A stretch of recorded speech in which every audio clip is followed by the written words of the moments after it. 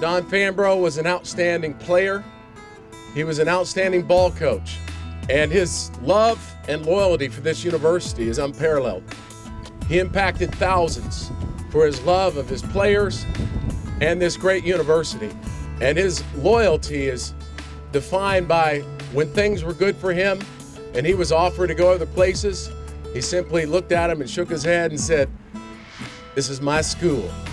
Don Fambrough is being honored today, in my opinion, for three great values and attributes.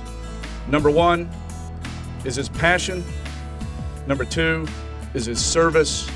And number three is his loyalty. Dad didn't live to see this dream fulfilled. He knew it was afoot, and he deeply appreciated the idea behind this gesture and the passionate support of this idea by so many of his devoted fans and friends. Woo!